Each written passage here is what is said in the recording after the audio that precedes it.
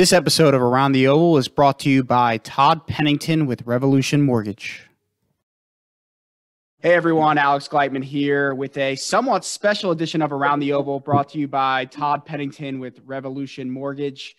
I was literally about to record with our guest who was going to talk Maryland, Jeff Ehrman from Inside MD Sports at 24/7 Sports, but he literally got an email as we were about to record saying that the game was canceled. I ran to Twitter. I saw that was confirmed. And so now I bring on the great Kirk Barton with us to break down exactly what this means for Ohio State, the college football playoff picture, the Big Ten picture. Kirk, thanks for joining us on such short notice. Absolutely, brother. And I'm with the great Alex Gleitman, my content monster, my advertising monster, one of our all-stars. So I'm going to return that compliment. I don't smoke a locker room cigar as good as you do, though. So we'll have to work on that part of my game. Well, all I got to do is build us a locker room, and then you can smoke all the cigars you want with the content you're putting out. So sounds good. It's a winter project for my basement, but I love it. Yeah, we were in a group text. Obviously, I think we're all bummed out that the Buckeyes will not be playing this weekend. The Big Ten has zero room for error in this COVID world because of the fiasco that happened before the year. But tell us, what's your reaction to the news that Maryland had an outbreak and Ohio State won't be playing football this weekend? Yeah, it's not surprising, but it is a little surprising just because Maryland is coming off such a nice win versus Penn State. But this is there's never been a time in the history of college football that requires more discipline than right now. I mean, these kids are locked in their dorms. Like, our Ohio State kids don't do anything. The guys I talk to, man, they're in their little bubble playing a lot of Call of Duty Warzone. If I was Ryan Day, I'd go out and buy them all the new Xboxes and say, guys, here you go. Here's your present for sitting in the dorm and not going out on the town, not seeing your family. And, it just takes a team like Maryland that's not as disciplined in that regard to cause a game cancellation. And I was worried about teams who maybe don't care as much anymore, like LSU, for instance. They lose to Mississippi State. They've been in the skids. They're getting ready to play Bama. It's Halloween last weekend, and the players all go out. And it's and that's just like a melting pot for something like COVID to fester and take over a locker room because, these guys, they all want to go out. They all want to see pretty girls and, little outfits and whatever. And, it takes a lot of discipline to stay in on Halloween weekend. And, LSU didn't have it. Maryland didn't have it. So it's tough on these kids. But, the eye for Ohio State, they want to win a national championship. So the eye's on the prize. And they've been really good at controlling the outbreaks. Yeah, absolutely. And, as a former player, you have a unique perspective in how something like this impacts you, and the team. I mean, obviously this is an unprecedented event, but if you were on the team and you were playing and you got this news after preparing all week for Maryland and coming off a game in which, the team didn't put forth its best performance, I'm sure you were itching to get back out there and kind of lay the smackdown on an inferior team. How do you think the players are reacting to this? I think that there's going to be a lot of guys that are upset. I'm sure guys will be depressed, like guys that didn't play as well last week that wanted to get back out there. And, the biggest thing about when you play poorly, if you're an individual or as a unit, is that you can't wait to get back out there and kind of get that funk off of you. You want to go, show that you can play lights out. I know our offensive line played okay, but there's a lot of areas where they wanted to play better. I think our back end, Sean Wade, like some of these guys, like they can't wait to get back out and get that session. Plus, I think that they were excited because Maryland's a good team and they threw it all over, Penn State. They've got a great quarterback. So, there's a little bit more intensity when you got to focus. You got to be on the road. You got to play a great passing team. It's not quite the same as Rutgers, just because it's a talent jump and they look like they're kind of on the come. So, I don't worry about them being motivated for Indiana, but, the challenge of going on the road and playing a good team in their home place. I mean, the last time we were there, it was like a 1-point game. It goes to the Haskins game where we gave up like 7,000 yards rushing on the same play to Booger McFarland's kid. So, I mean, I don't know. I would be angry, depressed. I mean, if you're banged up, there's a little bit of relief because you get like a bye week to heal, but these guys want to play, man. It's such a short season and, it sucks for the whole region because we all look forward to Saturdays watching the Buckeyes, and it sucks we're not going to have that this week. Yeah, for sure. And, I'm trying to find silver linings in this. It stinks. Ohio State will now be playing 7 maximum regular season games, and then hopefully a Big Ten championship. But when you look at silver linings, I think the good thing is next week, not this coming week, but obviously next week, there's a big game at home against Indiana. I mean, right now that game is for the Big Ten East and a chance to go to Indianapolis. It gives you some extra time to prepare for that game. You're not focused the next few days on Maryland and then breaking down that film and whatever. You can immediately turn your attention to Indiana. The players could get some practice reps and things like that. And you can work on some extra things and maybe give them, a couple of days off to heal off some soreness and injuries. From your perspective, I mean, obviously that is a silver lining, but is it better, looking at the Indiana game solely, is it better for these guys to be able to do that? Or is it better for them to get out there and get game reps? God, that is a great question, Alex. That's so tough. Honestly,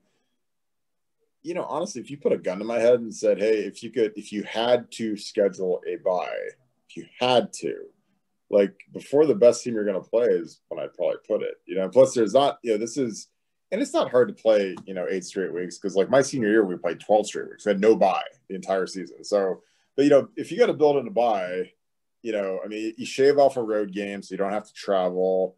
You get a head start on Indiana. I mean, if we're trying to spin this and be just, like Ned Flanders positive, then, I mean, this is the time to do it.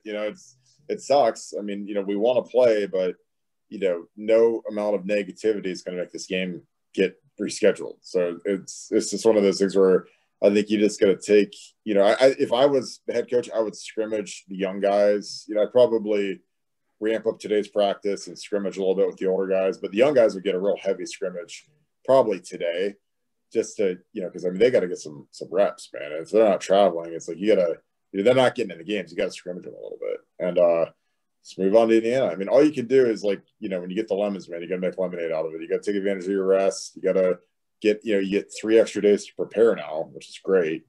And, it stinks, but I mean, there's nothing you can do about it except use the extra time to your advantage towards Indiana. Yeah, I think I agree wholeheartedly. I think it's kind of a blessing in disguise to some extent. Number one, I think Maryland was going to run up a bunch of points on Ohio State's defense. Yep.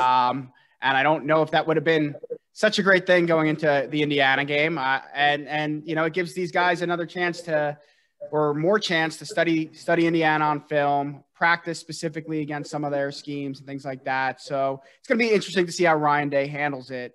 But I think it's going to be a benefit for what I would consider Ohio State's toughest game, at least until the Michigan game, maybe the Big Ten championship game.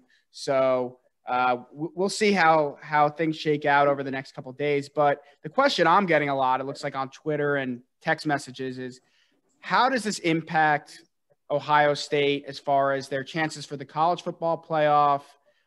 Is there concern that another game, 2 games get canceled? They can't even play for the Big Ten championship. I think you need 6 games played. So if 2 more games got canceled, they couldn't even play for the Big Ten championship.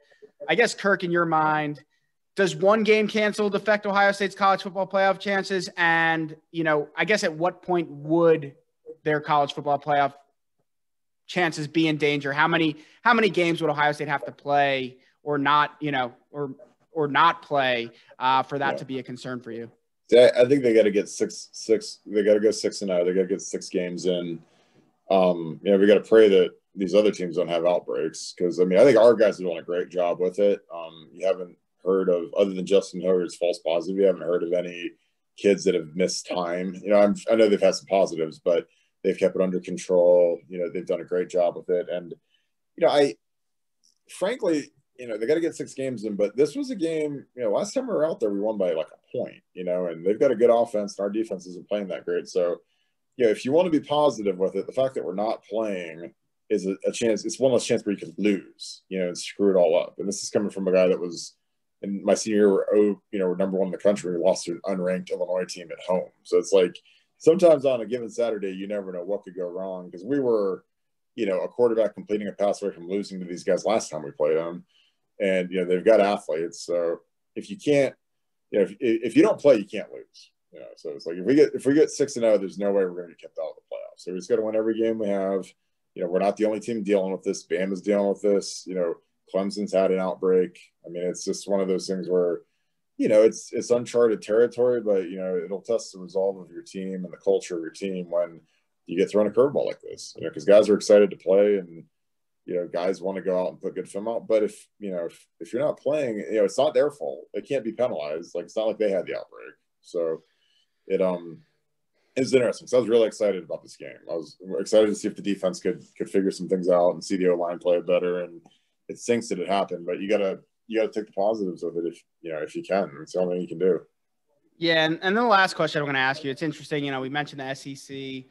Ton of outbreak this weekend, some games being canceled, postponed, whatever. I mean, the SEC did build their schedule out to be able to sustain some blows like this, but I don't think, based on especially what's going on in that part of the country with the numbers and whatnot, that this is just a 1 week issue for them either. So should the College Football Playoff Committee or who's ever making that decision reconsider when this is being held? Like, should they be pushing this back to allow for, some sort of contingency here? I think they should bump it back 2 weeks just to give you a little bit more space, maybe and get with the conferences and have them bump back championship, whatever, Saturday, Sunday, whatever, like have them bump that back just so that you can have a slot to potentially make up a game or two, just because then I think that's the most fair thing. But the problem is, again, like, I don't worry about like the kids at Ohio State. I worry about the teams that are out of everything. Like the teams that, like LSU, they've got kids that are like declaring for the draft already. They got kids that are opting out. They got kids, and it's not, to me, it's not a coincidence all these things are coming 2 weeks after Halloween. It's like, Halloween on Saturday night was like a death knell to the season because these kids they're kids. I mean, they want to go out. They want to, go see girls, whatever. And, that happens at bars. It happens at parties. And, it's like a big petri dish, and these kids, magically, they all get infected. Like, I don't think it's too hard to connect the dots. I mean, you don't have to be like a neurosurgeon to figure out that college kids, Halloween, I mean, it's like one of the best nights of the whole year. I mean, but, I just think that, and the kids that have nothing to lose, like, I don't worry about our kids going out because our kids are trying to win a national championship. It's the only reason a lot of these kids came back. So they say, screw it. I don't have to go out this year for Halloween. I go out next year or whatever.